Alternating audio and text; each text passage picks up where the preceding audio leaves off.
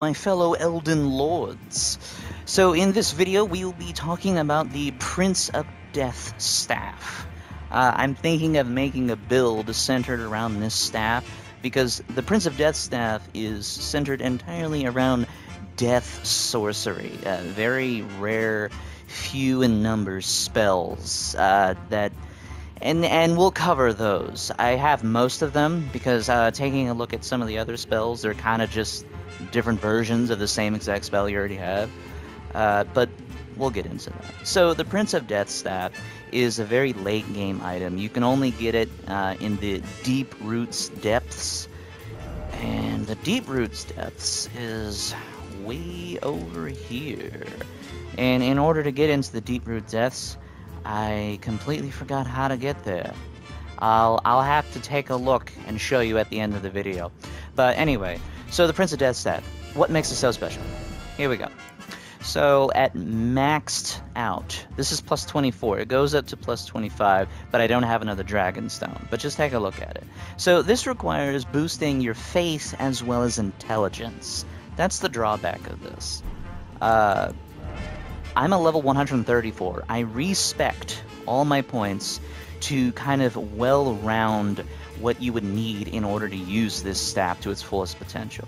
So I put 60 in intelligence and faith.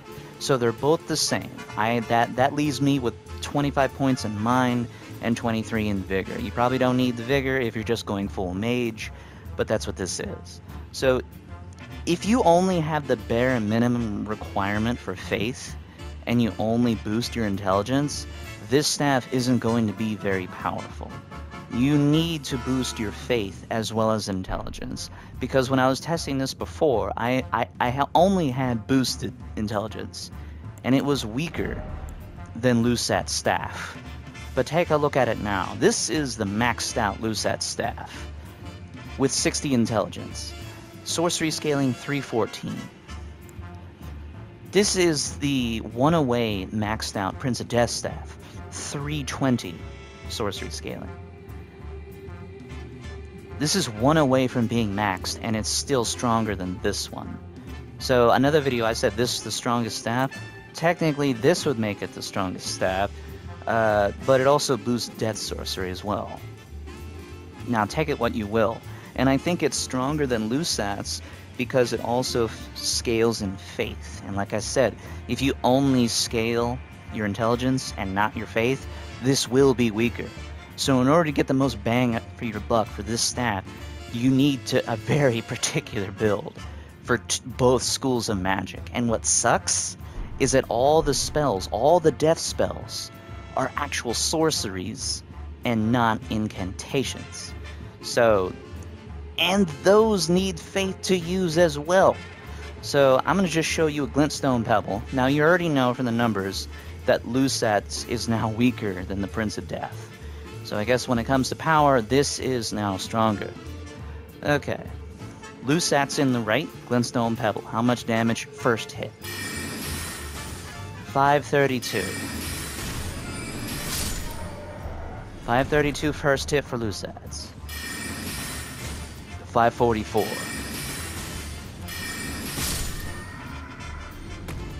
So even with the boosted all sorceries, the boosted magic damage for Lusat's, it's still just a little behind Prince of Death staff. Just a little behind. And I wasn't even using death sorcery. I was using a normal spell. So let's take a look at what the death spells are. There are a few of them. I'm showcasing 2 of them because there's an upgraded Rancor call, but according to some people who've been testing more than I, the upgraded Rancor call costs more magic for no extra damage. And that's not worth it. It's not worth it at all. So here we go. We have the Rancor call. This is actually a really cool spell. It's a lot like the Rock Sling. I don't know if it has stun damage though.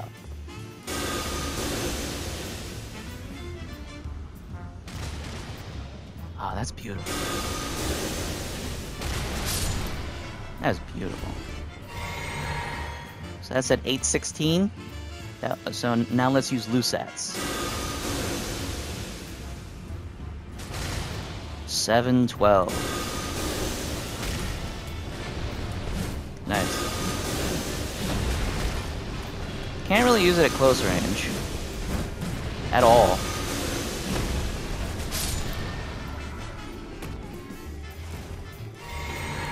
The next spell is the second worst one, Tibia Summons. It has a great concept, the execution is poor. I do not recommend ever getting this spell.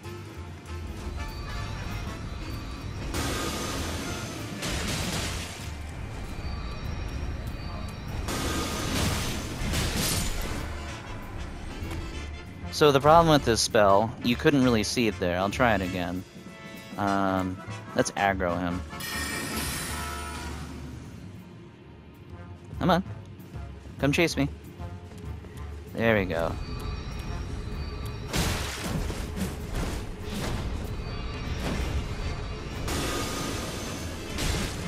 See that?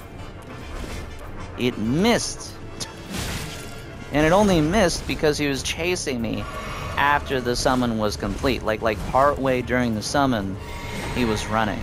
So, and it doesn't even do that much damage. You'd have to use it twice against these guys. So Tibia summons 3 skeletons, and then they do a melee hit, but they don't track the target. It's single one spot. So if you're facing an enemy that doesn't even move, yeah, it's a cool spell, but it doesn't do a lot of damage. You'd have to summon it multiple times. Rancor Call is way better, because it has a series of projectiles. It seems to kind of have a pushback, but if they get too close, it won't even hit them. So they do have their ups and downs, but Rancor Call seems to be the absolute only death spell that is actually worth using. Now there is one more death spell, and that I do have anyway. Just gonna show that real quick. I'm gonna keep that. It is absolutely worthless. Absolutely worthless. So Fia's Mist. It is death magic, but the thing about Fia's Mist is that, do you know what it's weak to death magic? Any takers? The only thing weak to death magic are tarnished. What enemies are tarnished in this game? I don't know. These guys? These guys weak? No, I don't see anything. I guess they're not tarnished. Do you know what's tarnished? Other NPCs, other players, specific enemies in the game that are usually bosses. So this death spell can't even be used for a majority of the enemies in the game. You can only use this against specific bosses or in PvP, but if you're using it in PvP, that's too slow and it's too close. Let's hold it. Extend the range that it goes out. That's actually pretty big. That's actually really big. How far does that go?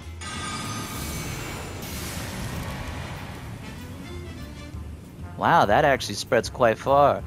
So you would only use this in PvP, but like I said, it's too close. Once the enemy gets that close and you're not protecting yourself, you're basically dead in just a few hits. So it's not even worth using in PvP.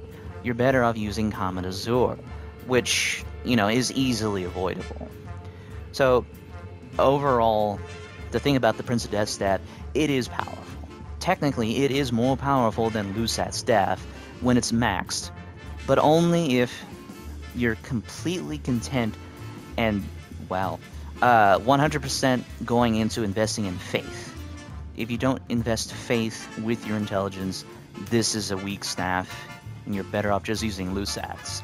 But if you're okay with... Wow, hello, good sir. How you doing today? Eating ass. Well, don't touch me, man. I'm making a video. I'm busy. I'm working for free. My channel isn't monetized.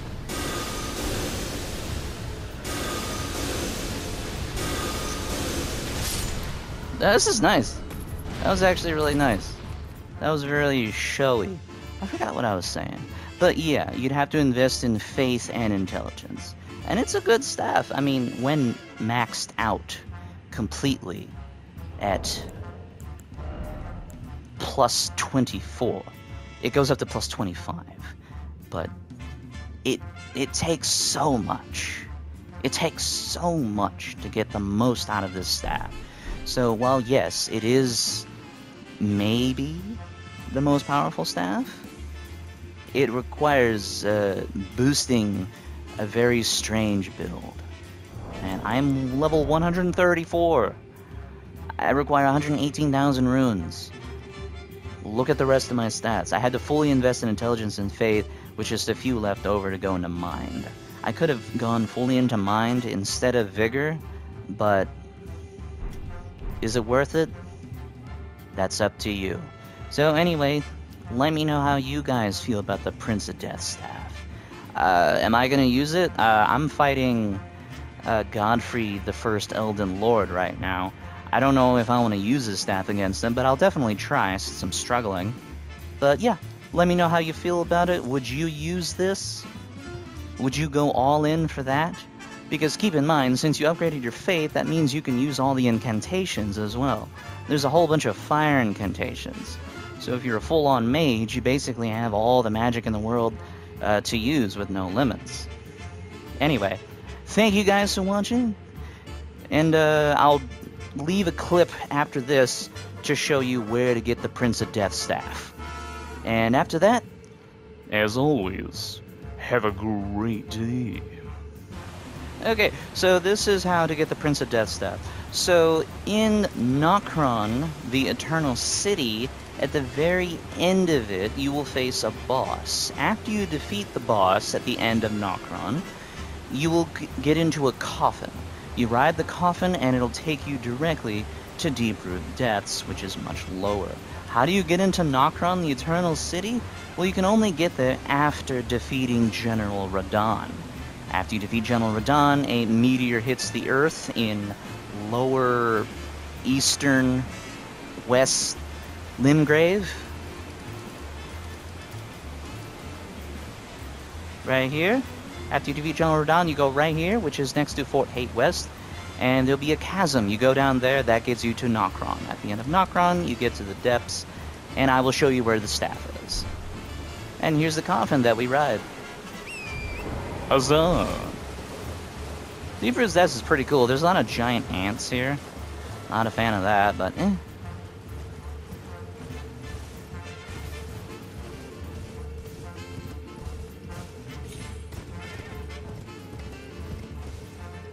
So you're gonna ride these tree limbs. They look pretty healthy, I guess. And then you're gonna try to take the tree limb that doesn't go immediately to your death because you know exactly where you're going. Nice. I think it was that tree limb over there. Okay, round 2. So you're not gonna take that route that I just showed you. You're gonna take this other one right over here. It's kind of obvious if you know where you're going. I mean, look at that. I just made the right decision when I knew what the wrong decision was. That's how you make right decisions. You go right, not left, unless left is right. Which today it is, because this was the left branch. So you go to the left branch and you go straight.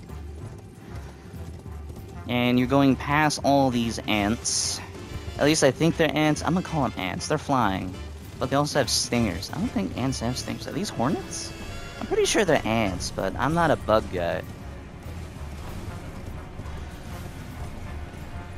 Oh, there's a site of grace right over here, so you know you're going the right way because there's a finger reader. She wants to give you the, she wants to suck on your fingers and tell you your future. It's a scam.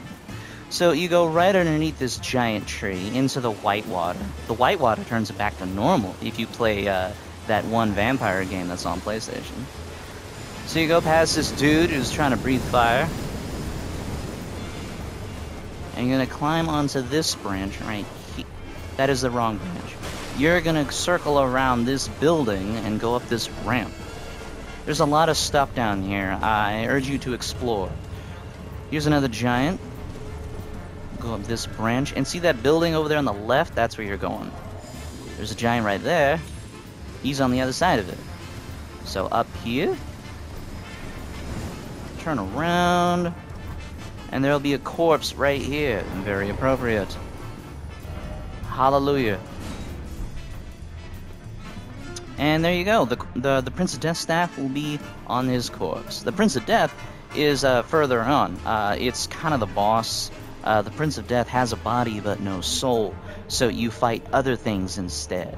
So if your build is high enough when you get here, you can probably use the staff against him. That's up to you. But anyway, that's how you get the Prince of Death staff. Hope you guys enjoy. There's a turtle down there, but it doesn't have a bell.